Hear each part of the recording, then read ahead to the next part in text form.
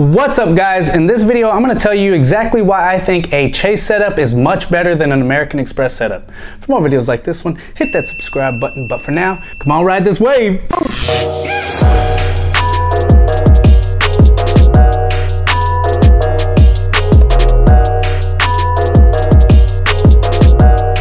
What's up guys, it's Jay and welcome to Flashpoint. We're all about credit cards, and other finance tips. If you're new to the channel, please consider subscribing. Also give this video a thumbs up, it really does help me out. And comment down below with your thoughts on either setup, American Express or a Chase setup. I really appreciate it. Also guys, do not forget about my $100 American Airlines gift card giveaway for once I hit 1,000 subscribers. So if you are new to the channel or if you've been here, please just guys make sure that you are subscribed and that will enter you. Also be sure to participate in the comment section and like the videos, I really appreciate it. Okay, so obviously the purpose of this video is really based on my opinion. I think a Chase setup is a lot more efficient rather than having an American Express setup. It's not that I don't like American Express, because I actually do like American Express a lot. You know, for the sake of most people are not going to want to pay those high annual fees that come with the American Express charge cards, especially if you're trying to maximize the amount of value that you get out of every single card, especially now, and I'll tell you why later, but let's go ahead and get into it. So with Chase, if you're trying to maximize your points earnings with all of Chase cards, let's say both the personal and the business side, you're probably going to come out spending, let's say you have the Sapphire Reserve, right? And you also have the Ink Preferred. Well, what's going to happen is if you have the Sapphire Reserve and then you have the Ink Preferred, that's going to run you around $550, give or take, let's just say that. And if you have any of their other cards, those are no annual fee cards. So that setup is in total going to cost you around $550 if you have both the Sapphire Reserve and the Ink Preferred. Now, if you didn't have the Sapphire Reserve and you only had the Ink Preferred and the Chase Sapphire Preferred, then that's going to run you obviously about 180 bucks. That's not a lot. So, well, 190. So let's just say that. But that's totally, you know, up to you if you feel like only having the Sapphire Preferred and the Ink Preferred, or you could just have, you know, one or the other, it doesn't matter. And if you guys were gonna get an American Express setup, then obviously you're gonna pay a $550 annual fee off the jump just for having the American Express Platinum card. And then on top of that, you're gonna pay a $250 annual fee for having the American Express Gold card. And then if you want any of their other cards, you're gonna pay an annual fee no matter what. And those annual fees are not waived. So you think about it, even if you had their business cards, the American Express Platinum business card is $595, right? And then the gold card for the business side is $295. So that's another, you know, that's where I give, you know, Chase the leg up right there. And for the second part is that American Express does not have cashback cards that you can transfer those cashback points into membership reward points. So that's another thing. With Chase, you can literally have 5 cashback cards and be earning points on all those cashback cards, and you can transfer those to Ultimate Rewards points and you can get a much higher value for having all of their cards. That's business included. You can combine both of those personal and business cards and transfer all the points to Ultimate Rewards points and get a much higher value, especially through Hyatt. That's usually the best way, but you can also get good redemptions out of United Airlines and Southwest Airlines. So with American Express, they have some no annual fee membership rewards earning cards, but they're not that great in my opinion. They're just not that great, and they're not that many. Either way, it doesn't matter. For everyday spending, I think Chase has probably some of the best cards out there. So just, you know, kind of be aware of that whenever you're choosing between the two.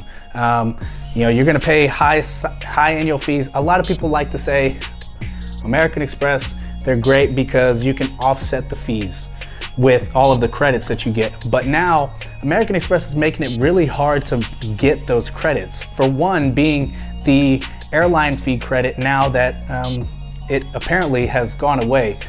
They're like cracking down on everything. They're making it a lot harder to redeem those credits, and basically you're gonna be stuck paying, $550 annual fee for the Platinum card and really get no value out of it, especially if you don't fly, because that card only earns 5 points per dollar on travel.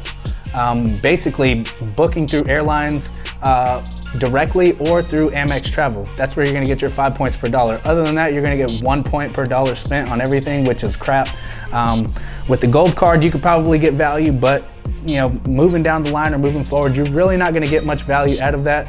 And you're gonna be stuck paying those high annual fees because the charge cards have no downgrade option to no annual fee options. And with the Chase setup, you can literally downgrade from the Sapphire Reserve to the Chase Freedom Unlimited or to the Chase Freedom and not have to pay the annual fee. And American Express doesn't have that. So that's another reason why I think most people, especially if you're just starting out, should go with Chase cards over American Express cards. A lot of people like the American Express cards because it personifies kind of status. It's a social status thing. You whip out your American Express card, like, oh, boom, oh, you have a Platinum card.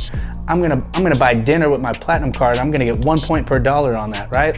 But they do it because it's kind of, they're stunting on people, but you're not really doing yourself any justice by getting 1 point per dollar on buying dinner with the Platinum card. So that's just, kind of my take on it. And also another thing is that if you're trying to redeem points for Chase, they are a lot easier to redeem.